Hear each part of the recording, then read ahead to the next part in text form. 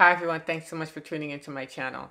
So today I'm going to be sharing with you my chocolate chip cookie recipe. Now I've made these cookies for years, and when I first started making them I used to use granulated sugar. Now I don't use that sugar anymore. I usually bake with coconut sugar, but coconut sugar is not as moist as white sugar, and that's why I use honey in this recipe as well. So stay tuned for my chocolate chip cookie recipe.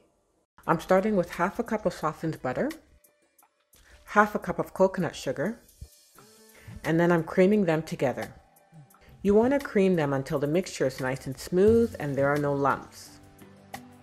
Now I'm adding 1/4 cup of honey. I like using coconut sugar because it gives the cookies a rich caramel-like flavor. Also, coconut sugar has a lower glycemic index than regular sugar and has inulin, which is a type of fiber. I'm adding 1 egg and 3/4 teaspoons of vanilla.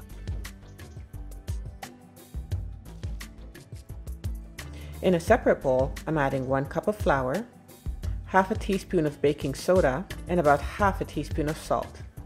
And then I'm mixing them together. Now I'm adding the dry ingredients to the wet, a little at a time, and mixing well after each addition.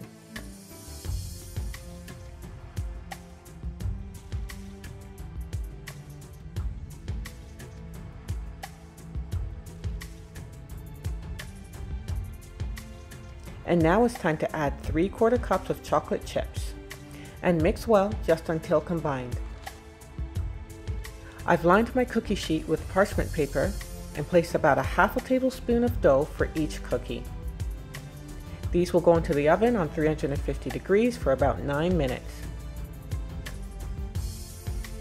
And there they are, nice and golden brown, soft and chewy. So there you have it, my favorite chocolate chip cookie recipe. So what I usually do is I'll bake a dozen cookies at a time, and I'll keep the rest of the dough in the fridge, and then I'll bake for whenever we run out. So we always have fresh baked cookies. So if you try this recipe, let me know how it goes in the comments below, and please consider subscribing. Until next time, take care.